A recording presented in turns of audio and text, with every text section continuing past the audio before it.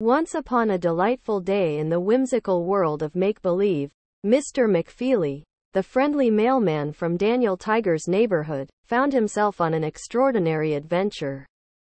His trusty red delivery truck rumbled along the winding roads, carrying letters and packages to all the familiar faces in the neighborhood. But this day was different. As Mr. McFeely rounded a corner, he spotted a sleek black limousine parked outside a bakery. Curious, he hopped out of his truck and peeked inside. To his surprise, there sat Mr. Big, the infamous crime lord from Zootopia, sipping espresso and nibbling on cannoli. "Ah, Mr. McFeely." Mr. Big's gravelly voice greeted him. "Fancy meeting you here. Come, join me for a pastry." Mr. McFeely hesitated. He knew of Mr. Big's reputation, the shrew who ruled Tundra Town with an iron paw. But curiosity got the better of him, and he settled into the plush seat across from the mob boss.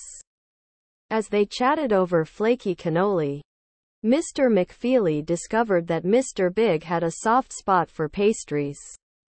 In fact, he secretly moonlighted as a baker at his grandmother's bakery. The same bakery where Shrew, Mr. Big's daughter, learned to knead dough and whip up delectable treats. Meanwhile, in the heart of Daniel Tiger's neighborhood, Chrissy, the spirited little girl, skipped along the cobblestone streets. She loved exploring, and today, her adventures led her to the neighborhood library. There, she stumbled upon a dusty old book, a guide to the secret tunnels connecting different fictional worlds. Chrissy's eyes widened as she read about the magical passages that link Daniel Tiger's neighborhood to Zootopia. Could it be true? Could she really step from one storybook world to another? Determined, Chrissy gathered her courage and stepped into the nearest tunnel. The air shimmered, and suddenly, she found herself in Tundra Town, surrounded by towering ice sculptures and bustling shrews. And who should greet her but Shrew herself, wearing a tiny apron and flour-dusted paws. "Welcome, Chrissy," Shrew exclaimed. "I've been waiting for you. Let's bake something magical together." And so, Chrissy and Shrew became fast friends. They whipped up cannoli, shared stories, and giggled as they sprinkled powdered sugar on their noses. Shrew confided in Chrissy about her father's double life, the crime lord who moonlighted as a baker. Back in Zootopia, Mr. McFeely and Mr. Big continued their unlikely friendship. They exchanged letters, coded messages hidden in envelopes, and met in secret at the bakery. Mr. McFeely even helped deliver a special package to Shrew, a batch of freshly baked pastries that held secret notes for her father.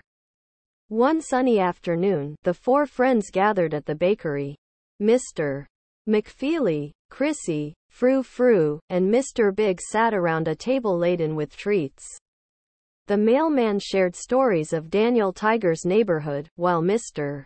Big regaled them with tales of the Zootopian underworld. "Family and friends," Mr. Big said, raising his cannoli. "That's what truly matters. With these things, you will never feel small." And so, in this delightful crossover of worlds, Mr. McFeely, Chrissy, Shrew, and Mr. Big forged an unbreakable bond. They laughed, they baked, and they discovered that friendship could bridge even the wildest of fictional realms. And as the sun dipped below the horizon, casting a warm glow on the bakery window, they toasted to their newfound family, a mailman, a little girl, a crime lord, and a pastry-loving shrew. For in the magical tunnels that connected their worlds, anything was possible, even friendship that defied all odds. Glowing Star Love Letter Donut,